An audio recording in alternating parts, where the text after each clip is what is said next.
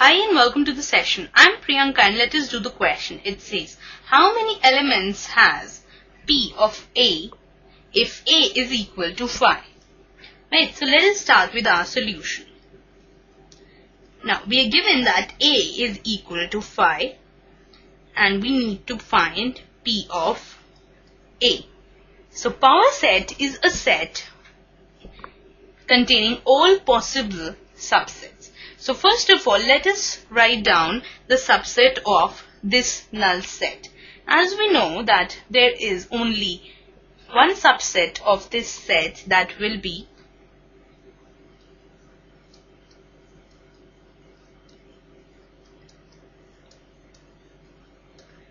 phi itself. So we can say that the number of elements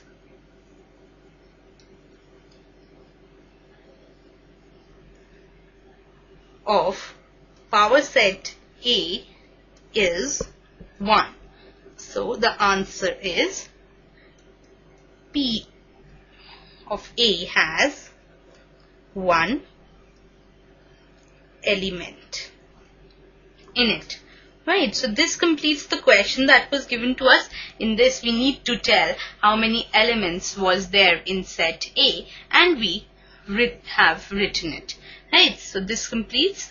Bye for now.